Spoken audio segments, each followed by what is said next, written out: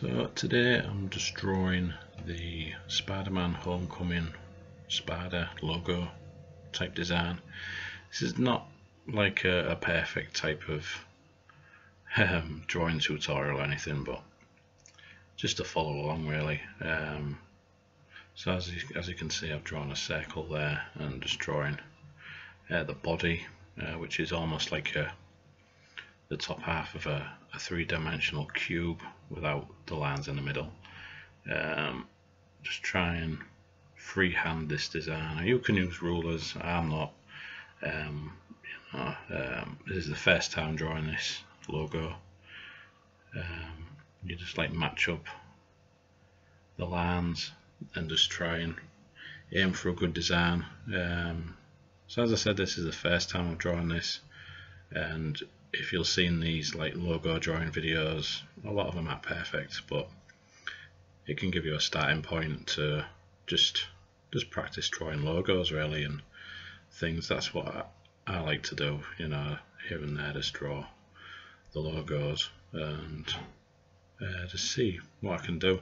It gives you an understanding of like different logos as well, and how to draw them and how you can create your own logos. So as you can see, the legs here follow the shape of the body and the head there. That's important to get them right and all like evenly spaced. Make sure they're matching up on either side.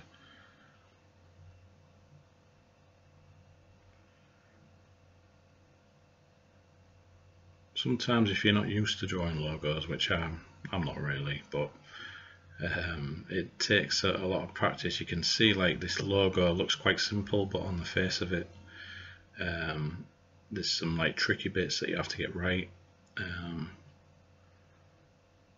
and that's like the dimensions of the legs and things. They all have to roughly match and evenly spaced, so that's what you got to look for.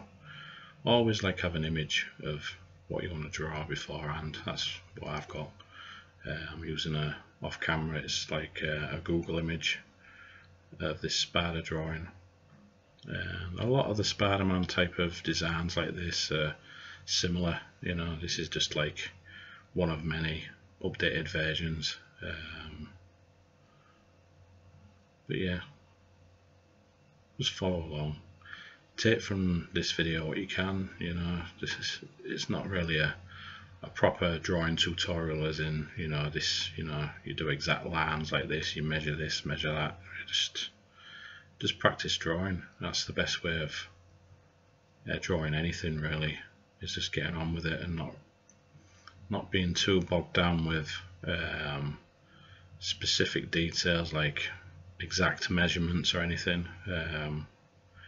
You could work that out another time on a more complex drawing, or you could, if you're into all that, you know, just measure things out and see. As you can see there, I messed it up there, but that's part of the learning process really.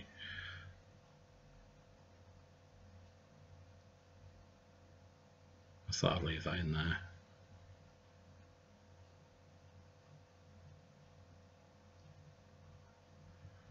As long as you have it evenly spaced out, like I said quite a few times now. Tried to erase that, but the paper underneath is really not very good, but for this purposes of this drawing video, it's okay, it'll do. Yeah, just try and space out them legs, give them the gaps in between because they're going to be dark, like inked. Like I said, when you're drawing this, you can use rulers to neaten up the lines, really plan it out. This just gives you a guideline to follow, but then there's lots of images out there that you can just look at as well, so it's entirely up to you how you do this. I'm just inking with a Sharpie now, quite thick black ink within that space.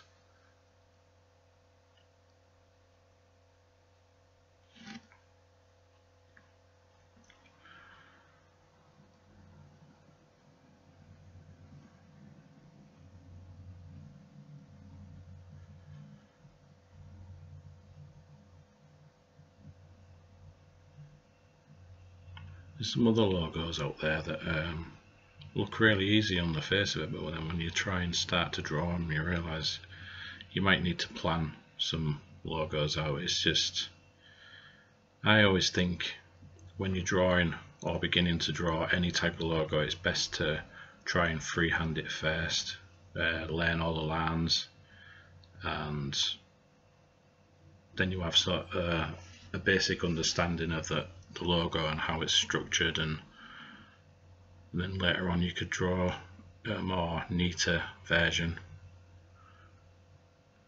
That's the way I look at it, all drawings, to be honest. You start off with a rough sketch. You may do a separate drawing on a scrappy bit of paper just like this in my sketchbook or your sketchbook, and it's all practice. You've got to practice drawing different things, and logos for me quite tricky, and it's just getting an understanding of, you know, how to draw them. So yeah, freehand them first, and you know, learn all the lines, learn all the way things are structured. That's the best piece of advice I can give you.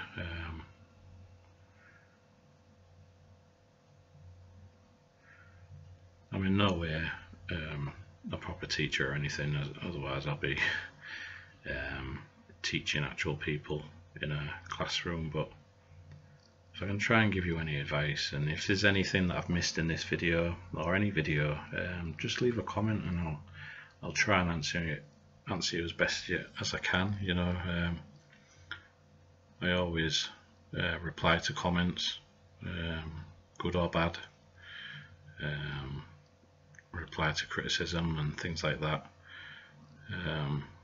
I know exactly how these videos, some of them are okay, some of them are fairly basic, but I hope in the future I can do some really good drawing how-to videos, but right now I don't know exactly what people might want to know, so if there's anything, just leave it in the comments and I'll try and work on a few things. So as you can see there, it looks a bit rough around the edges, but that's because I freehanded it, no rulers. I'm just trying to whiten that space in between, but I'll just make it a bit worse. But that's the paper underneath as well, so it doesn't really matter. And that's it. So just keep practicing drawing logos, and but always freehand them first, like I said. And thanks for watching. Cheers now.